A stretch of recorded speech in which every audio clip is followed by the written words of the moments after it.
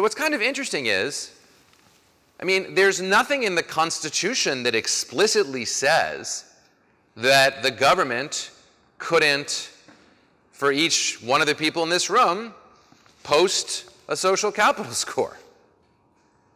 I mean, what constitutional rights might it violate?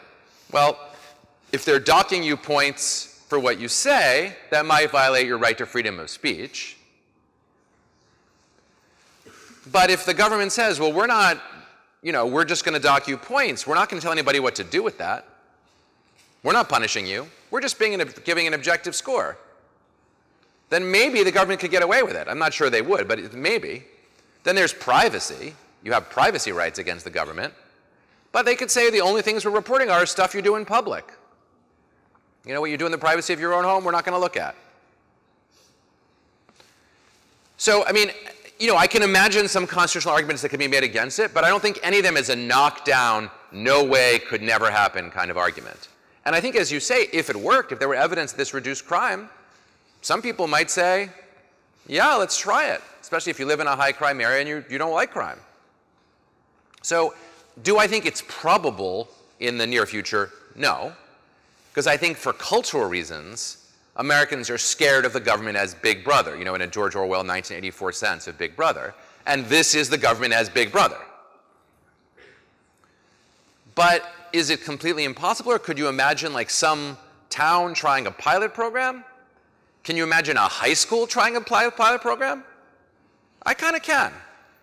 It would be controversial, but you could imagine it being tried. I think there's an even harder question, which is, what if it was a private company that did it? What if it wasn't the government in the US? What if a private company was just like, I mean, after all, the credit score companies, I mean, you guys are not at stages of life where you have to worry about your credit scores yet, but the second you're like, I want to lease a car, you have to have a credit score.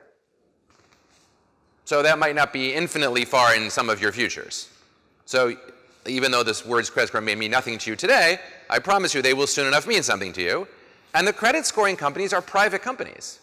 And they know almost all there is to know about you already. And they affect your life hugely. I mean, they literally, two people, pick two random people from this room and walk them into the same dealership and sell them the same car at the exact same price. And then the time comes for them to, figure out what their lease payments are going to be.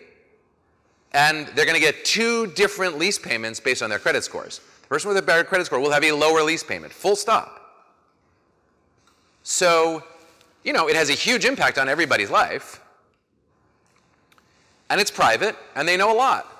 So you can imagine them saying, well, we're going to expand our categories of information that we know about.